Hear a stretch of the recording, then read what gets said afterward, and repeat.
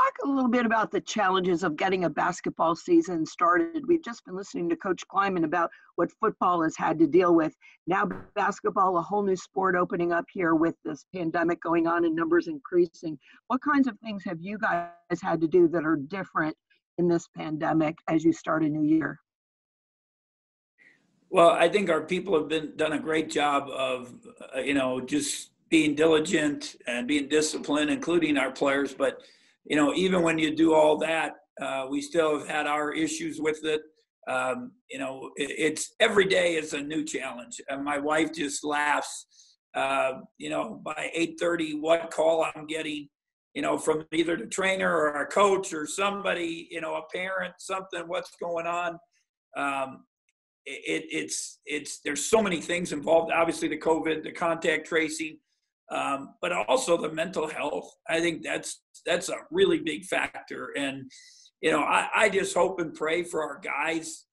I'm not sure how many bodies we'll have next Wednesday, but I hope we get to play for their sake, because our whole thing we've talked about since last spring, it was a Doc Rivers thing about winning the weight, and we've had to be resilient. We've had to stay with it, and ups and downs and all arounds, and now we're so close to playing. I hope we get an opportunity to play. I know the NCAA called an emergency call yesterday, and I talked to one of my assistant administrators and assistant athletic directors, and he said the first thing he thought, man, they're going to delay the season or whatever.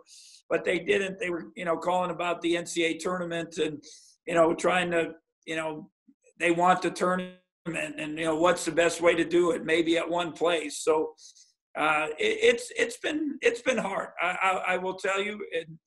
But I'm trying to, keep the faith. I'm trying to be there for our players. I've said many times on these different interviews, right now, everybody needs hope. Everybody needs understanding. Everyone needs a purpose. Everyone needs love and empathy, and that's what I'm trying to do. Obviously, I want to win some games along the way, but probably more importantly, just to be there for the guys and help them through this really tough time. Have you been able to practice the way you want, or have COVID numbers and tracing kind of Well, basketball is played with 5 guys on the court, and we've had 7 in practice. We've had 8. We scrimmaged with refs the other day for the first time. They allowed us one time with Big 12 officials, and we had 8 guys that could practice. So we played 4-on-4. So it's different. And again, you make the best of it. Try to keep encouraging the players. They've been great. They've worked very hard. I have no idea how we're going to look when we get out there, and I'm sure other people. I've talked to other coaches.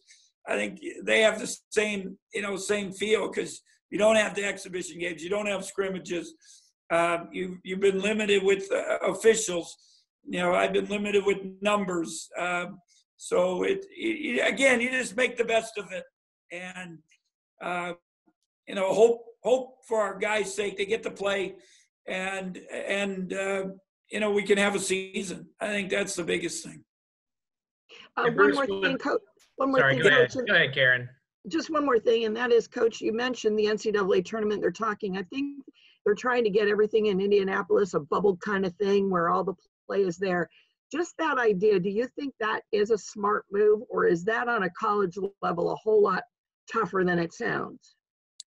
Well, I think it's not going to be an easy task, just like having a season is not going to be an easy task.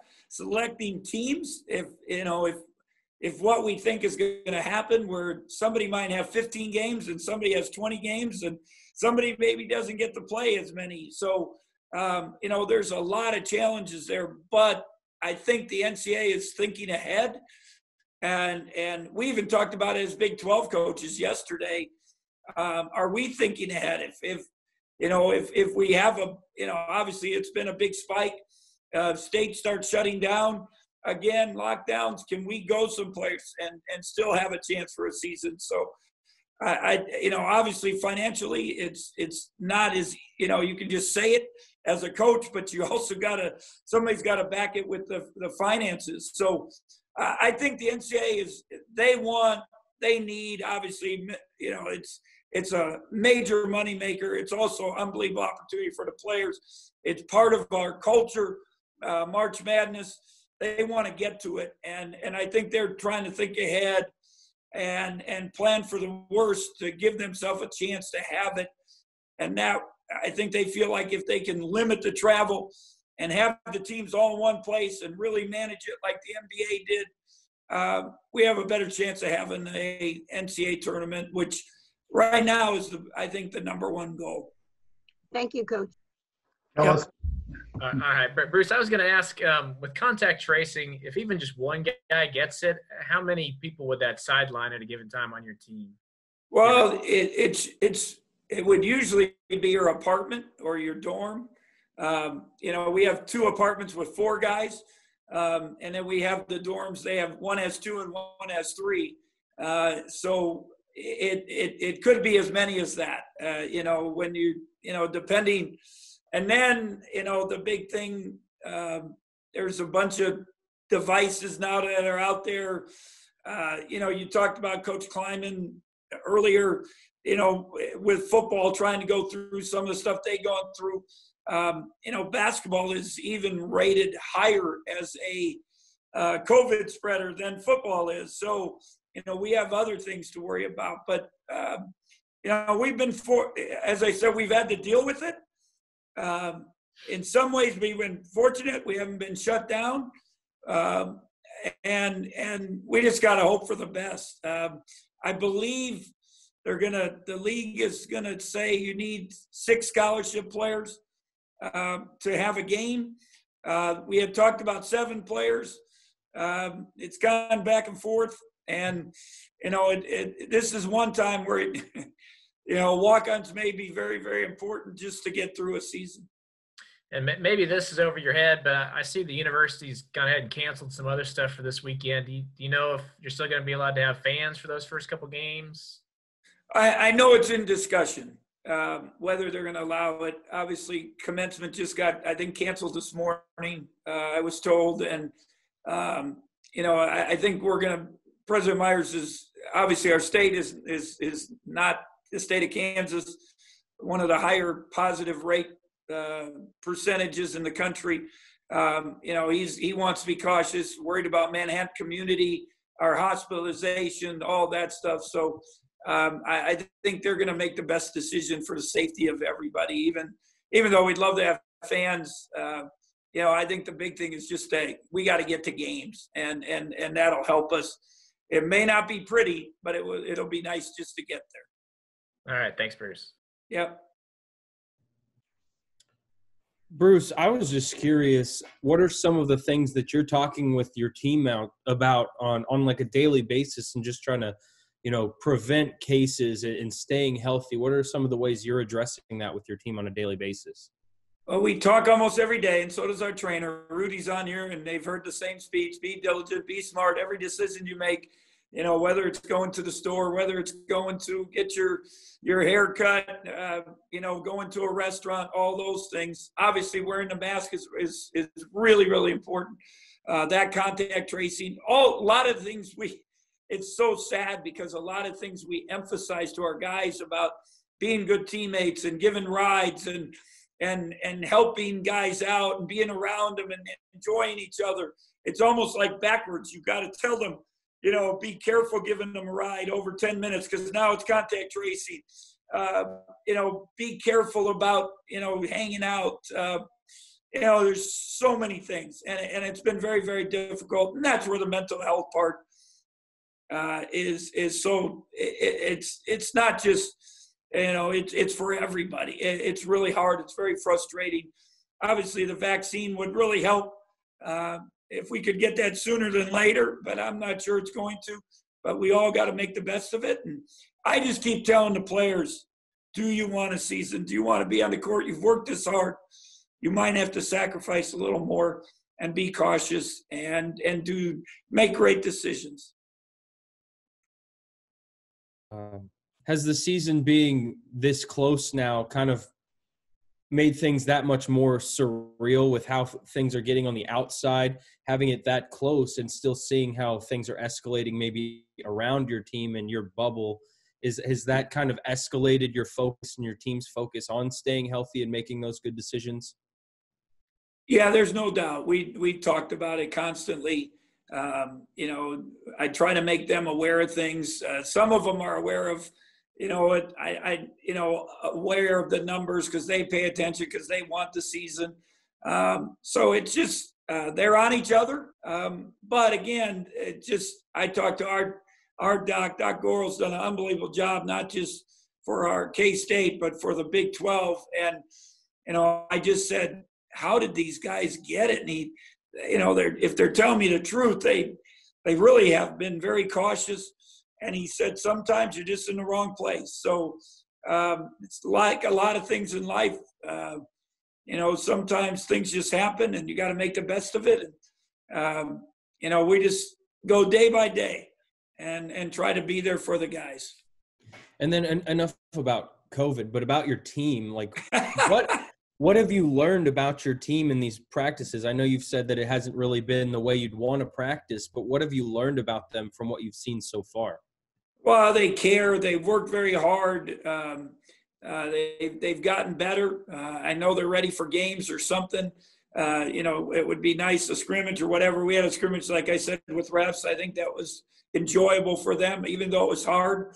And Rudy will tell you 28 minutes of going up and down is not very easy, especially when you haven't had that game-like conditions. So it'll be interesting with our team. I'll be honest. I wish I could tell you definite. Mike McGurl, Casey, Dejuan, Nigel have been, as consistent as anybody. But then, and the other guys like Rudy, it's all new to him. He's learning. Davion, I said before, has been a nice surprise.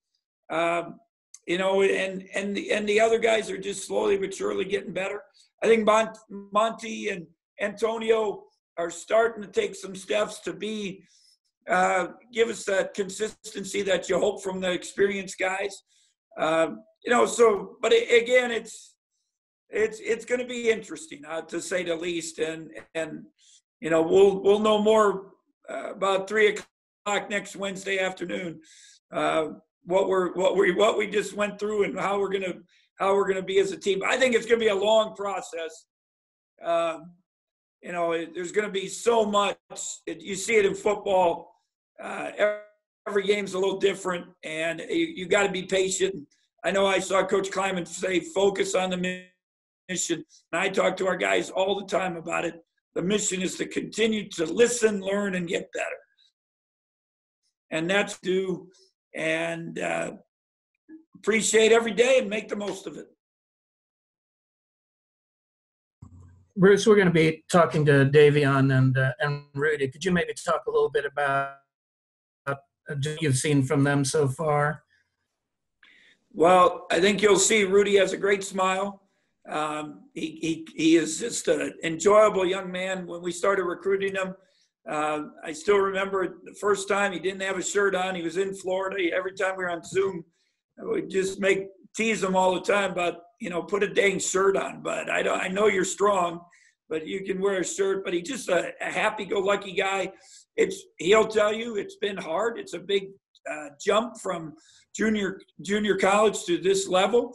And then especially with the point guard, he wants to do well. He's tried. He's making strides. It's the second player since I've been here, other than Dean Wade, that we got to yell at to shoot. He passes up a lot of open shots because I just think he's thinking and not playing. But slowly but surely, he's starting to make some progress, starting to be a little more aggressive. Every day, he's starting to figure it out. And, he's just been fun to have in our program. Davion, I'm not sure if he's going to be able to get on or not, but I said he might be the biggest surprise that, so far. Casey Scott watched our scrimmage the other day, and he called me Monday morning. And first thing he said, we got a big guy that can catch and make plays. So, and you know, he's got good hands. He's worked hard. He's got, again, another young man that has a big heart, good personality, that wants to be good. Now, is he perfect? No, not even close. But, you know, when you see some of the things he does on a daily basis, yesterday he dunked on Joey, and it was like, it was a spin move into a dunk. And he surprised me. He does things I did not think he had in him. So I think he's got a bright future ahead of him. Just take a couple more questions for Coach, and so we can get Rudy on.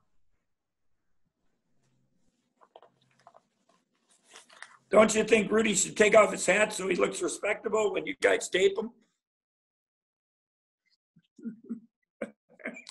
I think so too, Coach. Yes, I thank you. Coach, are you I know you're concerned about a lot as the head coach, but you mentioned it a moment ago with the lack of being able to play open gym, 5-on-5, those kind of things. Is playing those extended times, even with a little bit of depth, one of your biggest concerns going into Wednesday? Yes, there's no doubt. And I asked them after the scrimmage, what'd you learn from today? And the first thing Rudy raised his hand and said, 28 minutes is a long time. And so you know, that extended minutes and trying to play defense and, you know, get up and down. And we try to do it, but we have so many limited numbers. The last 10 days or so, Rudy will tell you, we've only had 4 guards in practice, so they never get to come out. And I even make up drills 2-on-2, so somebody gets a rep off. 3-on-3, so one guy does. And we've done 5-on-0. We've done shooting. I just every day I challenge our coaches, think of a creative drill to help me. So it's just it hasn't been easy, but our guys have stayed the course. Our coaches have, you know, I told them I could give in and tell you I feel sorry for you and not expect excellence. That was our whole theme yesterday. But I'm not going to do that. I want excellence every day. And if you demanded it yourself, we'll be okay. I'm curious as to what you would say about where Shane Southwell is as a coach based on working with you prior and accomplishing so many things and then being gone a year and learning kind of a different way, and just how you see where he's at right now in the grand scheme of things. Well, he's matured a lot since 10 years ago when he arrived as a player, as a freshman. And, you know, he matured as a player in my time with him. And then when he, you know, went overseas, I think it was a great experience for him just to have that opportunity. Again, you're always, he's a basketball guy. He loves basketball. And he's always learning and listening. So just to play the international game, you learn things and pick things up. Because to me, I knew he was going to be a good coach, just like Chester Fraser and Brad Korn and Matt Painter and Conzo Martin, because they're basketball guys. They're always studying the game and they enjoy it. And you know, he has a bright basketball mind. He's got a good personality. He's matured. And I've had to talk to him once in a while. He'll get frustrated like a young guy and not be as patient.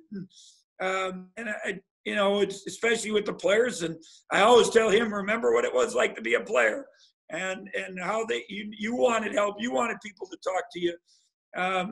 But he's done a great job. And I think Rudy will back that up. He still wants to get in practice and once in a while and show him what he can do. And he can't go very long, though. It's Toby Keith's song, right? He can do it one time, but he can't do it much more than that. So it's fun to have him as a staff. It's great to have a young guy. I think it along with J.O. and Mason and Nate and Mike, it's good to have some youth on your staff to have great relations with the players, but also keep us young as we go forward. I don't want to hog all the time, but I wanted to ask this, if you don't mind. I'm curious with the limited numbers and all of those kind of things. has it been harder installing your offense with a lot of new faces or defense, or maybe it's both? I'm just curious as to what you think there. I really think the defense. I'm a little bit afraid. When I asked the coaches, what do they most fear the other day? And, each one said something different. And I just said, I'm not sure about our sustained defense, transition defense. And, because we haven't gone up and down when they get tired. And we're going to have to do a good job of rotating guys, what you alluded to earlier, Wyatt, 3-4 minutes, get them out. Build up some endurance as we go, keep them fresh as possible. And, so but you still want to win. I mean, that's the goal, obviously. So you don't have that exhibition game and scrimmage to go through. So, but again, I'm hoping the other guys are going through some of the same things. I think our guys have bought into our offense, and they're starting to learn. If we can get Rudy to cut a little harder every time and cut with a purpose, I think he'd make some strides and be a little more of a threat. But that'll come with time. So, and then if somebody throws some crazy defense, are we going to be ready for that? It's just, because the coach's press is not a good press. I promise you that. So it's going to be a little different going against some live action. Thank you. All right. We'll do. Is there anybody? Okay. If we'll get. No, I was going to say, one, we're happy that we were able to get South Dakota in the tournament, 4 teams. Hopefully everyone will be here next week, and we get to have the games. Excited to be on ESPNU. Both of our games, that was for our guys. I know that was a nice lift. Obviously, everything's on ESPN Plus, and then to be able to add a game after Christmas with a team that's close and that can bust down with Nebraska Omaha. I think it's a nice lead in. Hopefully, a lead into the Big 12 Part 2, because we'll already have 2 games done. But looking forward to next week, and we'll be interested. Hopefully you guys will be able to come to the game, and we'll see what happens with that. But just hope we have guys on the court, enough bodies so that we can have a opener, and maybe we'll surprise me and play well. So thank you.